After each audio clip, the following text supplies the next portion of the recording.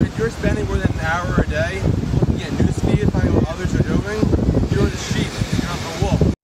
Plutus here. Today, we're going to talk about followers. To start, you need to understand that followers and success go hand in hand. Someone with a following also finds success. However, someone who's a follower will spend their whole life busting their butt, working a 9-to-5 job, following someone else, barely getting by. If you want to be a follower, you go on Instagram, Snapchat, Facebook, the news, and you watch your favorite celebrity, find out what they're doing. If you want to be successful, you are the person people check out what they are doing. So you can be a follower and spend hours and hours a day looking on Instagram, Facebook, Snapchat, the news, and find out what celebrities are doing.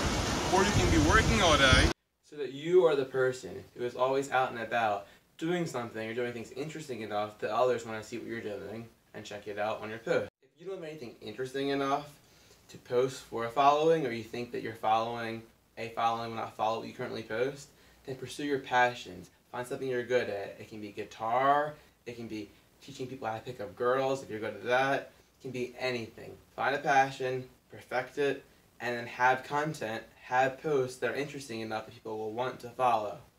So contemplate my points that I made in this video.